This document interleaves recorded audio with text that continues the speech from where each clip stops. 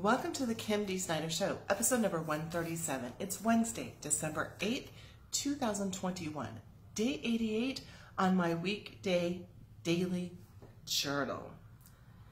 Today's topic is about just-in-time learning, and I'm expanding upon this because I had done a post on social media recently and there were some questions, and so I wanted to clarify and go a little bit deeper.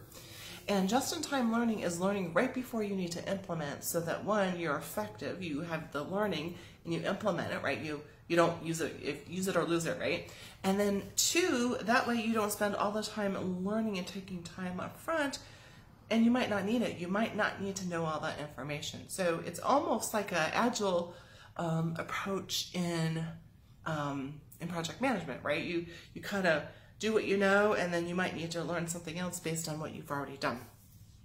Okay, so here's a couple guidelines. Number one, align your learning with your goals and the due date. So for example, let's just say you have a goal that's due in 6 months. Well, you've already broken down either in your mind or piece of paper what you need to do. Well, in those steps, you might have to do a little training before each of those steps. So back it out, whatever that appropriate amount of time is. The second thing I want to share is a framework. So I typically work in 90-day blocks for big goals, right? So 12 weeks. The framework that I have for learning is 1, 2, 12. 1 day, 2 weeks, 12 weeks. So if we take that example I mentioned before, if you've got a goal to accomplish in 90 days, 3 months, 12 weeks, and you know what you're going to accomplish in 12 weeks, you've broken it down into, 8 to 10 steps. One of those steps might be learning and education at the beginning. One of those steps might be a little bit of education before each component that you're doing. It depends on what you need to know. The one in that formula, the 1, 2, 12, is 1 day. Literally, you can learn the day before, you just need to block it out. Now, yes, things might change, so maybe it's literally 2 days, but in your mind, if you know you need to do something tomorrow, you can actually do some training today. How does that work? Well, it's not like you just decided it today. You see what your calendar is and you work through it. The second one is 2 weeks. So my work style is I do look ahead every 2 weeks and I see what I have coming up and I can plan accordingly. So at that point, if you've got a big item due in 2 weeks or 4 weeks, you can break that down and maybe do half in the next 2 weeks and the other half in the next 2 weeks after that.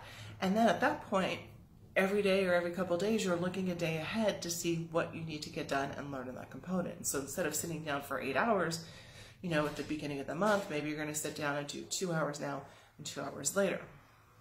How do you take this goal setting into everyday life? Well, this might be something that maybe you're updating a website, updating software, and so maybe you need to build in that as a next step. So part of that would be learning and research. You build it into the step. A lot of people don't build that in, and so you can actually build in that time so that you have your information.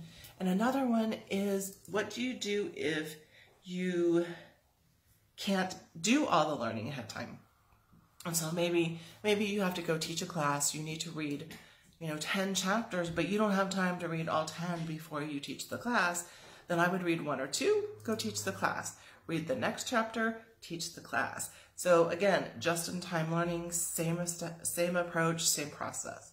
Would be curious to see what you do for your just-in-time learning. If you've tried this, for the show notes, go to kimdsnyder.com/137.